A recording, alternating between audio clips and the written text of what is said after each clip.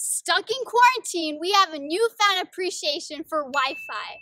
But can this idea help demystify game-changing breakthroughs? Our cells adjust to varying levels of oxygen. When oxygen is low, it's called hypoxia. Now, for oxygen and nutrients to be transported to these low oxygen areas, new blood vessels grow in a process called angiogenesis. Lining the walls of blood vessels, endothelial cells have receptors that allow for chemical signals called VEGF to bind and initiate the growth of new endothelial cells so more blood vessels can form. Angiogenesis aids the growth and healing process, like how new blood vessels form under scabs. Let's use our robot pals in our Wi-Fi analogy.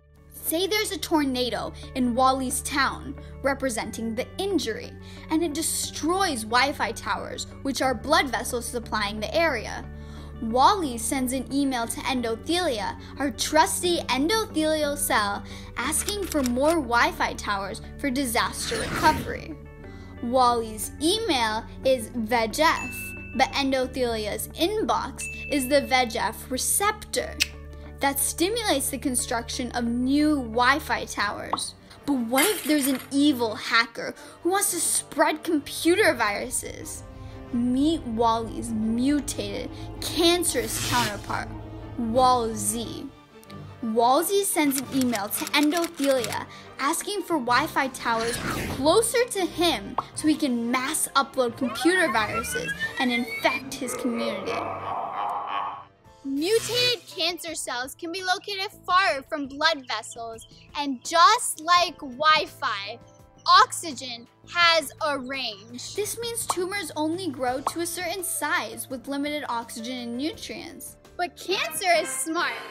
It sends chemical signals that bind to VEGF receptors and tricks endothelial cells into creating blood vessels that directly supply the tumor.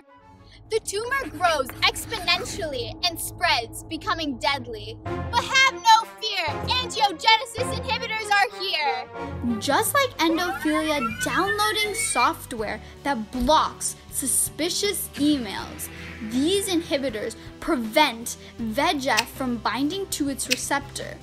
The tumor starves and can't spread. We can also prevent cancer from exploiting angiogenesis by eating nature's own angiogenesis inhibitors. Limit cancer's impact and keep angiogenesis unhacked.